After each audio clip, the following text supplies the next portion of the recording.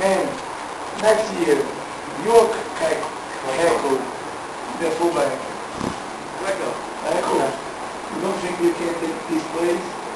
Well, it's not up to me, you know. It's not my choice. So the best I can do is go out there and do what I can and let the coaches decide. I got to Philadelphia this last year around October in the middle of the season. So that's kind of how the coach shaped up the rest of the season. I got to do a lot of special teams, backing up work. Maybe this year might be different. Yeah, you have the season to work with the team. Exactly, it helps out. Well, you came from the Navy. What's the difference of playing in a military school? I'd say our daily routines are probably a little more different than most of the colleges out there. Everybody has a hard schedule. Ours is probably different than most. Harder and in probably unique ways. So, that's definitely, I think that was probably the biggest challenge coming from the service academy school. It's just the time issues, managing your time, and not having a lot of personal. I was in San Diego and the Marines from Coronado, they said that you had a good life in the Navy because they had all the hard work. Yeah, the Marines always say that's true. Marines are definitely the first in and the last to leave. So I had a lot of good friends with the Marines. And there was a Brazilian soldier that he doing what they call it in the Navy, so he could do whatever he wanted, like, I don't know, free time, because in the Marines he didn't have any free time. Yeah, that's the rumor. So everybody says and stuff, and we're also proud in the U.S. We're all proud of the Marines. Maybe you played tailback. Fullback, but in our kind of offense, I ran the ball a lot. So essentially, it was a running back. What do you think about we don't have more like white players playing tailback like I had in college? The only one that has semi-good formation. Well, I don't know. I had something out of my control, I guess. I don't worry about that kind of stuff. I never did, so. Because I was reading an article on ESPN page 2 that was talking about that you'll have much more white guys playing tailback. But the idea was to put like a ratio, like. Yeah, I think that question is kind of hard to approach without having any racial innuendo. So I think, again, there's nothing I can do about it. I ran the ball a lot in college, and if I can do it, I guess I think you can do it. I don't know. It was a new coach's problem. They start to, when the white people they put them to play offensive linemen, and then they didn't have the chance to play running back or even receiver. I think a lot of things probably contribute to what people play. Or even college, high school. What exactly it is, I don't know. I know when I was younger in youth programs, I played quarterback. So, I ran the ball when I was a quarterback. So, I'm not sure why. Kyle, Army Navy game. You won the MVP twice. What does it feel? The greatest rivalry in the NCAA. We think so. And I was a great feeling. It was an honor to play, with my teammates in that special game. It's a cool atmosphere, and any American football fan should try to check out one of those games in their lifetime. I think it's just different than any football game you'll ever be to. It's different in a lot of ways. I think you watch it on TV, you kind of see what it's about. But if you go to it, you really experience what's going on, and see the people on each sideline, and it's pretty cool. Man, week 17 last year, I was at home. Brooklyn is going to lose lost the game. What about the team? Chicago Bears beat the game. In the locker room, finish the game.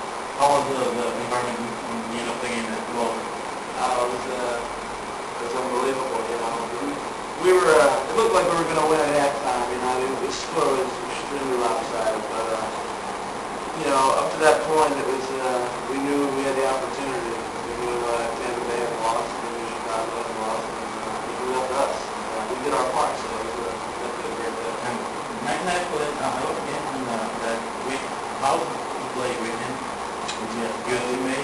Yeah, he's a great teammate. He's a great guy. He's nice. He's personable. He's very outgoing. You know, he's a proven quarterback in the NFL. He's been in the league for 10 years. Next year he'll be 11, I think. And he's got a heck of a resume as far as the numbers and Pro Bowl appearances. I think there's a couple of them on the list there. So, you know, it's just an honor to play, you know, with their So he getting more effective, because if you watch the road to Super Bowl of the 2000, you see him really cut to the effective place, because McNabb wasn't had a good season. Yeah, I mean, I don't know. I don't think there's any confidence problems with Andy, with Coach Reed, and so I think the relationship is pretty rock solid. This he like he overall he playing much better. Every year he played. When he started the season healthy, the Eagles would play. Yeah, I mean, he's a you know, to say the least, he's a key to the team. He's a contributor, you know, in our offense.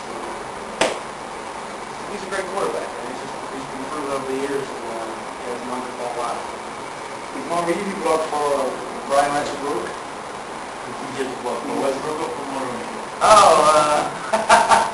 You know what? I'm gotta be honest with you. You know, what the guys do behind me, I don't really know, and it's really not my job to care. I gotta worry about what I'm doing, and they're good enough. You know, they don't need me to worry about what they're doing. I block my guy, they'll take off and go. They got no problem. And another thing that is bringing last year is the Shinga. He had all that swag.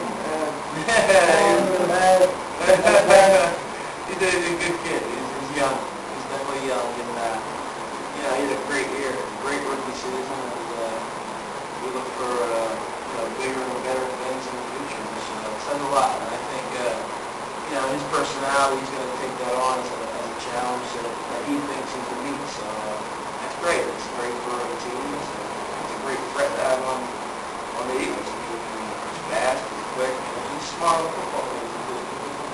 You guys make fun of him when he left the ball before getting to the end zone? It was before I got there. But when I did get there, it was talked about every once in a while. The rookies, everybody. Yeah.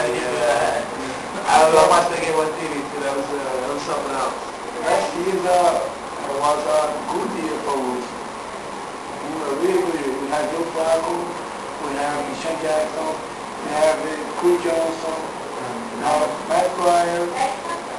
Is the transition difficult if you have the playing time? Yeah, I think. You know, I'm not sure the transition from college to the NFL. I can tell you every year the NFL really makes a big difference. It really helps you, you know, succeed the following years in the rest of your career. So, you know, as far as rookies having big first years, you can only imagine they're just going to get that much better because, you know, if you're doing a great job your rookie year, you should have room to improve. And from where those guys stand now, there's just some big things to expect from them. I asked Eric that he went to LSU that have a great fan base, and if you could get a fan environment, the game, what's more exciting to play? College, high school, or professional? I say they're all different. They're all very, very different.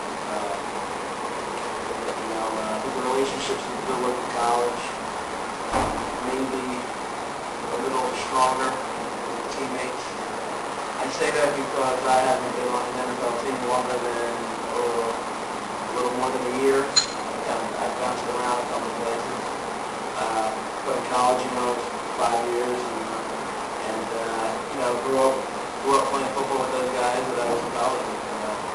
Had a great relationship, we still do. But I can imagine if you're in the NFL, you're locked into a team, you're in a team for 4, 5, 6